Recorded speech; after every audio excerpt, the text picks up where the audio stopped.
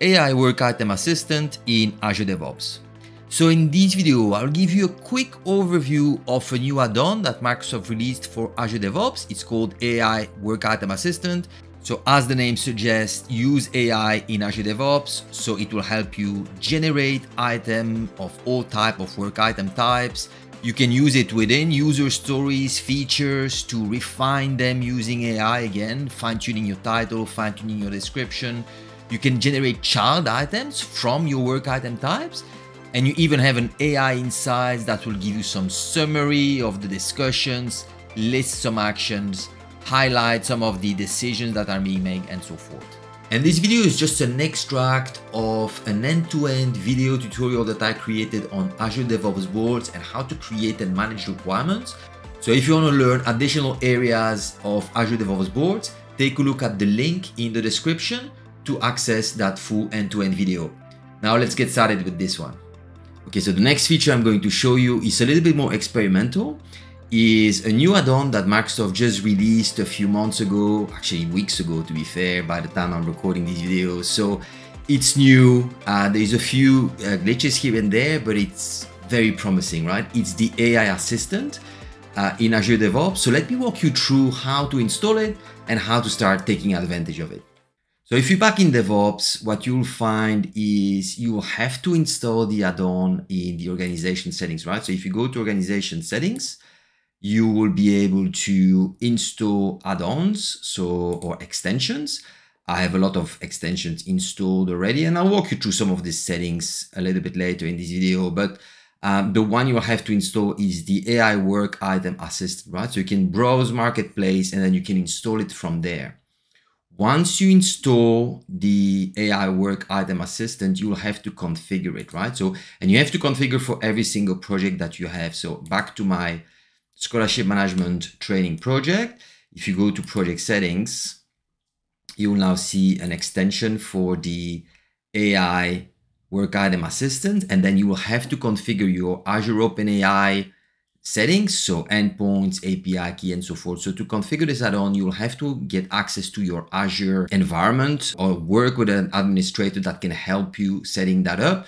So you set up Azure OpenAI, you can set up Azure AI Document Intelligence if you want to upload documents or use documents as context. So for example, once you set that in, you can start using documents like business process flow, requirements document, personas, whatever documents that you have, you can use them and upload them to your project settings.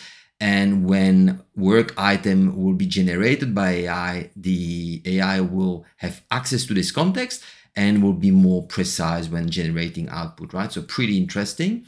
You have a settings to set up your work item type. So which work item types will benefit from this AI assistant? It's pretty extensive. Like you can see for the feature, we can have an AI work item generator. We can refine the feature with AI. We can generate child items using AI, what kind of child items. And for each one of these, you can specify the type of fields.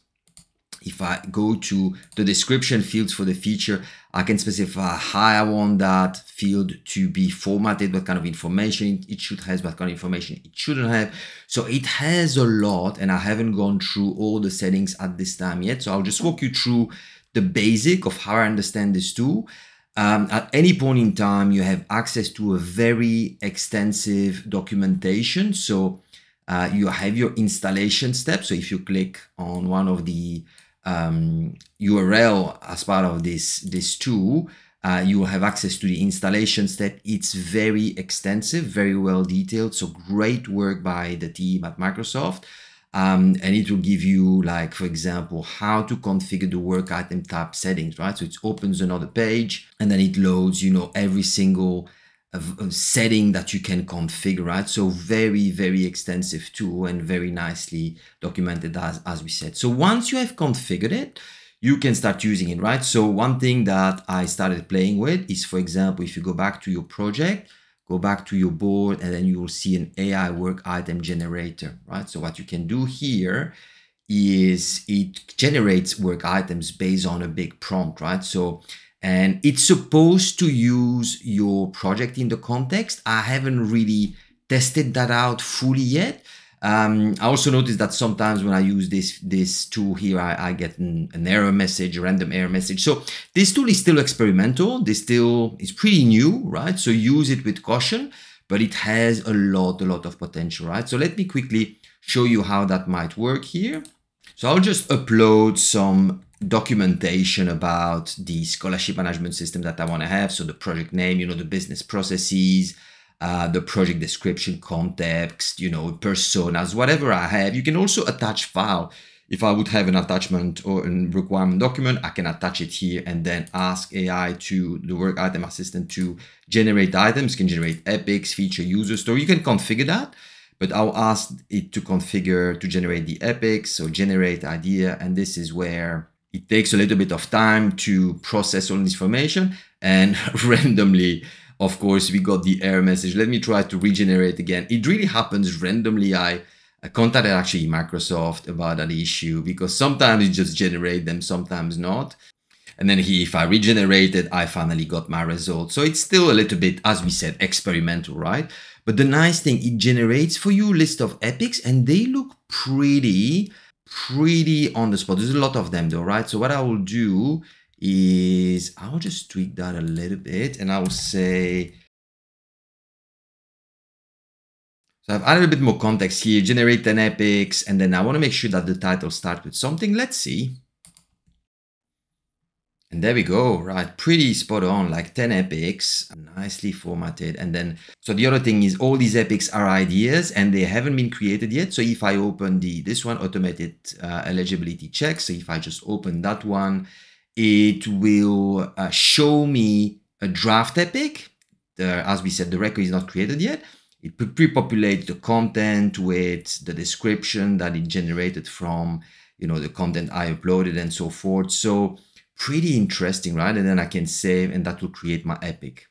Now, of course, when you have your items, so for example, the next one is if I go to this epic and let's say I don't have a description, but I have a few features, right? So you can, if I go down, AI work item editor, and you can select the field you want to edit or kind of improve.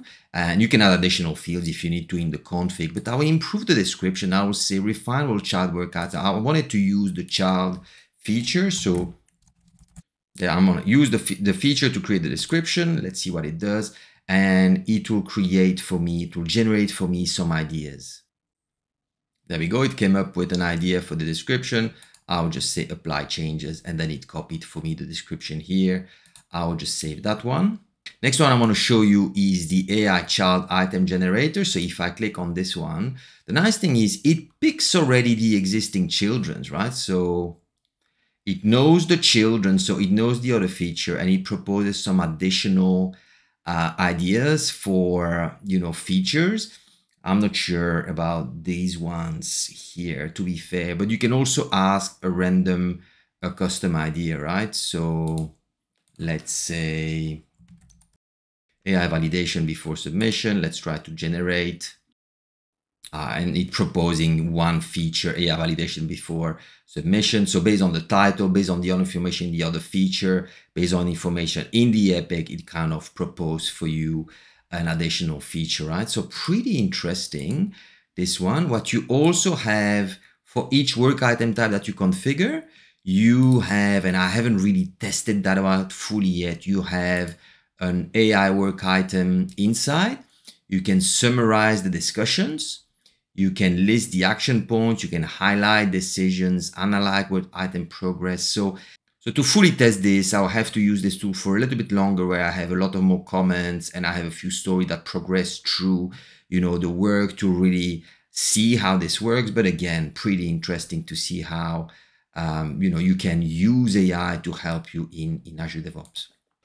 Voila, I hope that you liked this video, and if that's the case, subscribe to the channel. I'll be posting more videos about Azure DevOps, exploring all these areas, and I'm really hoping to see you in the next one.